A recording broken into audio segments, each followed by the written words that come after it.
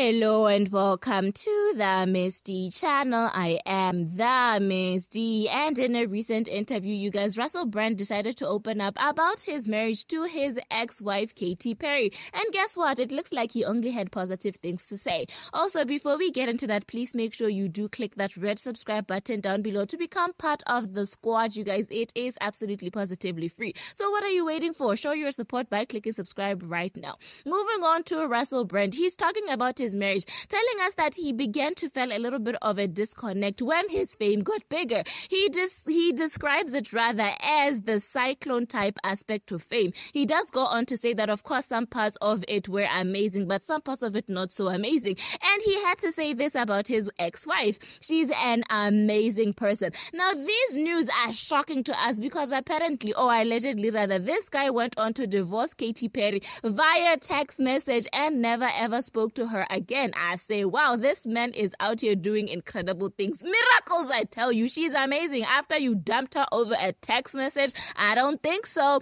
Anyway, do feel free to disagree in the comment section down below. Give this video a huge thumbs up and make sure you join the squad by clicking subscribe. And I'll see you later.